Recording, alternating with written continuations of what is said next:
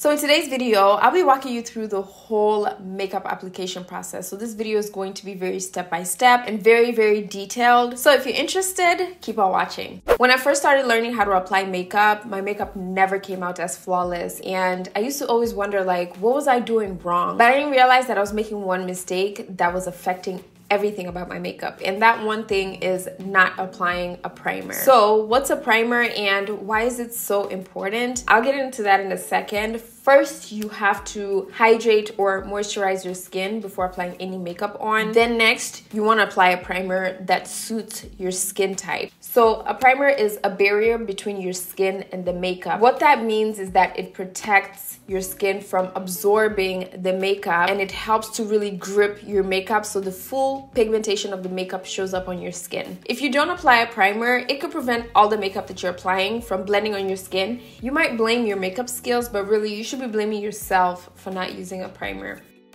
If you have oily skin, you want to use a hydrating or matte primer. And if you have dry skin, you want to use primers that are also hydrating, or you can use like moisturizing primers. And if you have combination skin, which is like both oily and dry skin, you also want to use a hydrating oil-free primer. So now that you have the primer on, the next step would be the foundation of the makeup. So the purpose of foundation is really just to even out your skin tone and to really like smooth out your imperfections. The most important thing about foundation is you want to make sure that it matches your skin color. Think of it like building a house. When you build a house, the foundation of the house is the most important thing, because without the right foundation, the house is not going to hold well together. So it's the same thing with makeup. If you have a foundation and it's not the right shade, your makeup is not going to all collectively look good. I like swatching my foundations out on my cheek area just so that I can compare it to my skin tone and the rest of my body. You also want to consider the coverage of the foundation. This will all be based on preference. So there's light coverage, medium coverage, and full coverage foundation.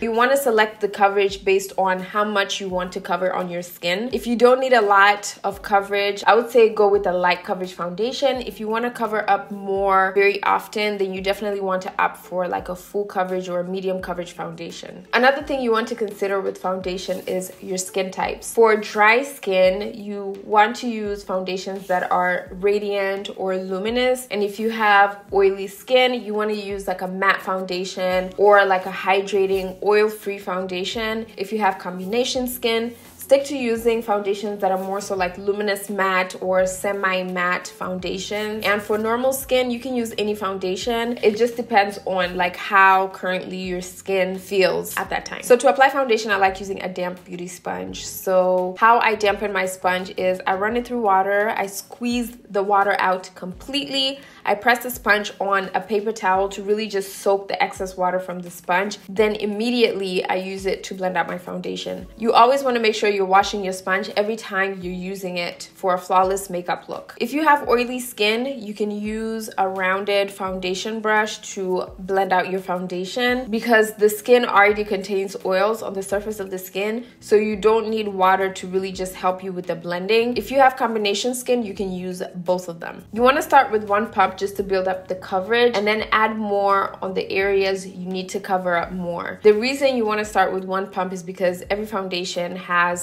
different coverage, and this avoids cakiness of the overall makeup look.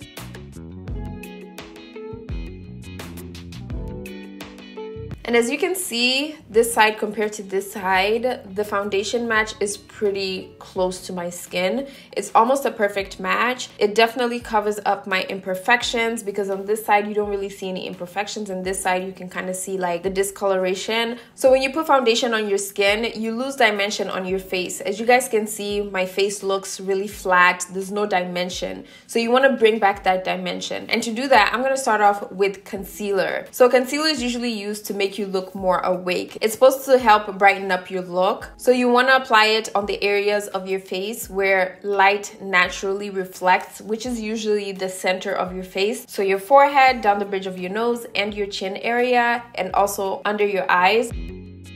You want to place concealer under your eyes because there's shadows under your eyes, and placing concealer there will make you look more awake. And it also helps to cancel out the darkness under your eyes and to help brighten up your look. So sometimes when you apply concealer, the reason why it might look like ashy and like washed out is probably because you're using too light of a color. So you definitely want to stick around like 2 to 3 shades lighter than your skin. And you want to focus the concealer on the areas where you see the darkness. So to blend out my concealer, I like using a damp beauty sponge just because it's more subtle on the skin. I never use a brush under my eyes or just to blend out concealer because the bristles are too harsh on the skin.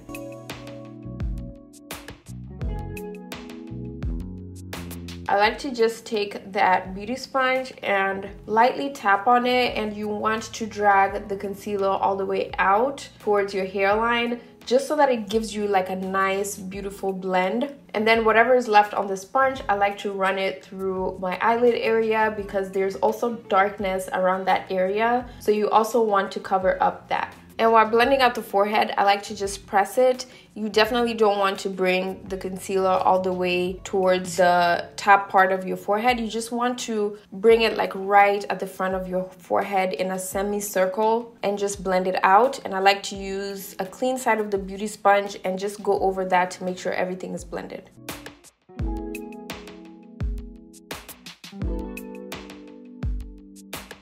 When you apply concealer, you're doing the opposite of contouring. So the areas that reflect light will be more pronounced. So you want to bring back dimension. So you want to apply contour on the places of your face where you see shadows, which would be your forehead around this area right here, your cheekbones, your jawline, and your nose bone. So you want to use a contour that is about 2 to 3 shades darker than your skin so that it looks nice and natural. So there's many different types of contours that you can use. You can use a powder contour, you can use a cream contour, or you can use a liquid contour. So starting off with my cheekbones, I like to just press that contour right on the bone and then just blend it out with your finger. And you will always want to start with a very small amount because if you place too much, it will be a little bit hard to blend. I like using my finger to blend out the contour because it's easy to structure the contour and to blend it out.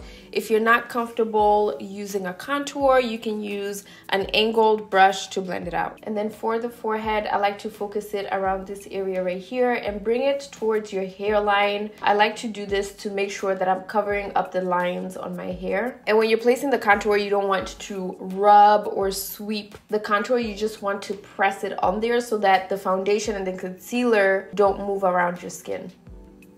And then placing some on the jawline, you just want to pay attention to the area that is dark, which is just like right where that bone is. You want to just lightly tap on there, and this will give you that jawline structure. So then now I'm gonna blend out my nose contour, and to do that, I like to use an angled brush. And to apply the nose contour, I just like to start where my eyebrows are. I like to brush up the contour towards my eyebrow hairs just so that it's nice and blended and it doesn't look too harsh. And then I like to drag the contour downwards. And this is the reason you want to use a contour shade that is not too dark, that is closer to your skin tone, because it's supposed to look like your natural bone structure.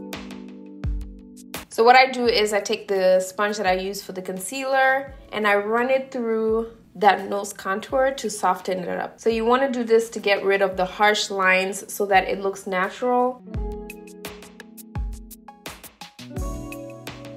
So now that we have all the liquid and cream products applied, you can go on and use powder to set all these liquid products to prevent it from rubbing off. So the reason why your makeup can begin to separate and be hard to blend is probably because you're using cream or liquid products on top of powder. It's kind of like pouring water in dirt and mixing it up. It's going to become muddy. It's the same concept with makeup. So the best way to apply a cream contour is before a setting powder or using a face powder. Setting powder also helps to absorb the oils that are formed from using liquid and cream products. So there are two types of setting powders. So one is a loose setting powder and the other one is a pressed powder. For the loose setting powder, you want to get one that is 2 to 3 shades lighter than your skin, because you're going to apply it on the areas where we placed concealer. And with the pressed powder, you want to get one that is your exact skin tone, because we're going to use it to set the foundation. So to apply the setting powder, I like using the sponge that I use to apply concealer. Sometimes the reason why your under eyes can feel dry after setting it is you're probably using too much powder that is drying it up. So you want to go in with a very small amount of powder and just press it at the back of your hand to get rid of the excess powder, and slowly press it on all the areas where we apply concealer.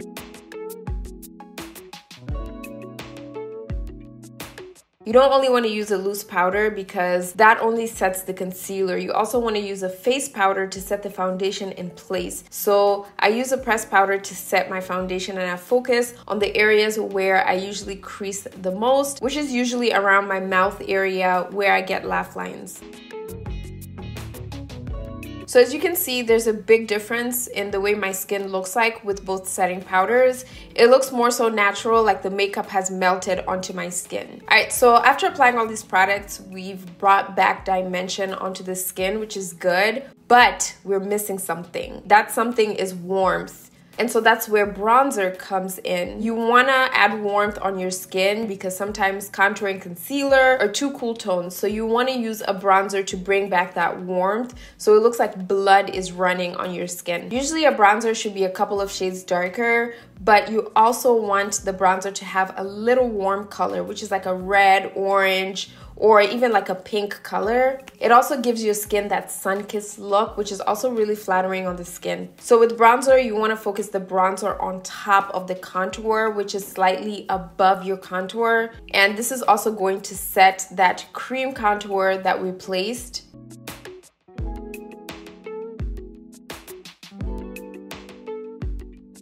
So with bronzer, you want to apply a small amount and build up the coverage. So you want to take your brush, tap a little bit on the bronzer. And what I like to do is I like to pretend I'm drawing a number 3 on my head. So like this right here, which is also on all the areas that we placed contour.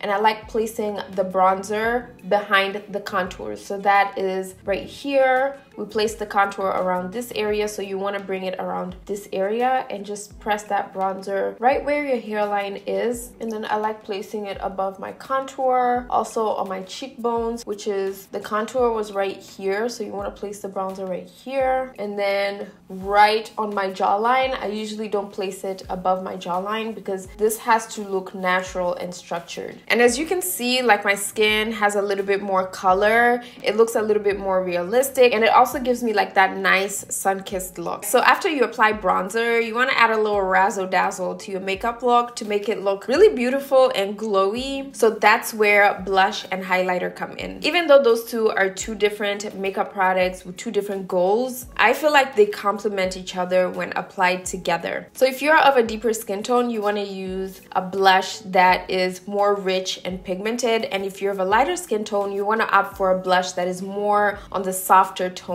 If you have bigger and rounder cheeks, you want to apply the blush on the apples of your cheeks, and if you have more of like a flat face, you want to apply the blush slightly above the bronzer, and then you want to drag it towards your hairline for a more lifted look. Then to add some glow onto your skin, you want to place the highlighter on the areas of your face where you would usually get that glow from the sun. So that's usually above the blush and also on the highest points of your cheekbones. Also, you want to place a little bit on your forehead, but you want to place it on the pointed part of your forehead and your nose bone and your cupid's bow.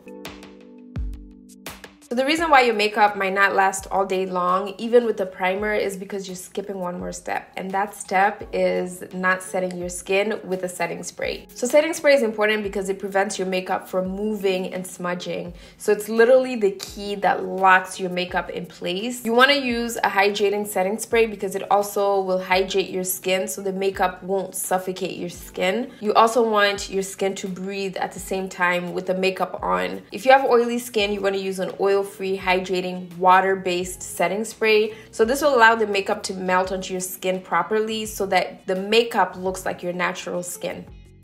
So you want to take a clean beauty sponge and you want to press that setting powder onto your skin to make sure that your makeup does not crease. And the thing is, if you really want to perfect your makeup application and take it up a level, this is not enough on its own. There's one more thing that you need to consider, and that's the type of brushes you need for each step. And I found that without this, you cannot create a good makeup look. That's why you should watch this video right here, because it's going to take what you've learned right now and give you the right tools to accomplish this. In this video, I go into detail about the 5 brushes that you would need as a beginner.